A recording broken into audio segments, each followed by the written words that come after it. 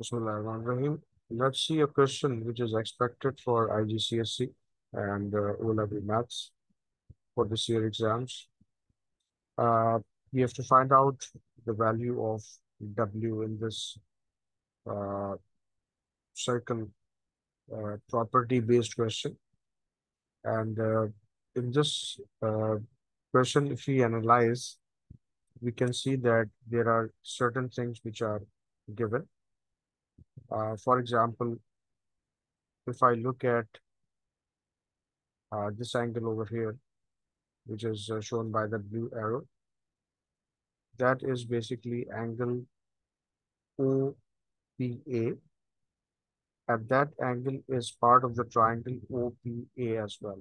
So angle OPA will be equals to the sum of the triangle is 180. So 180 minus 104, which is the given angle over here, and minus 21, which is the given angle here. We get 55. And one more thing which we can see that these triangles are forming a vertically opposite angle over here at this point. So we can say that OPA and BPC, they are both equal because they are vertically opposite.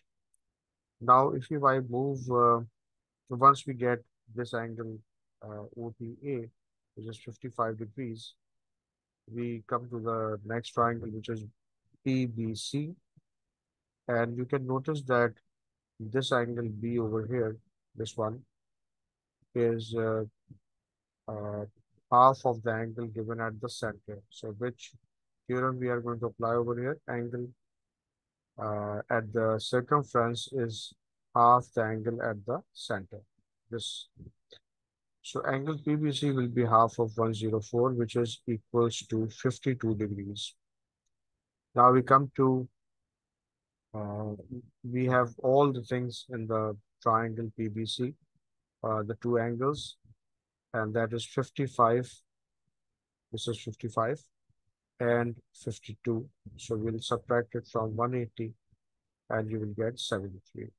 You see that I have given the reasons as well, showing the steps as well. And finally, we are getting the answer. So this is a 3-mark question, so you'll get 3 out of 3 on it if you give reasons as well. Thank you.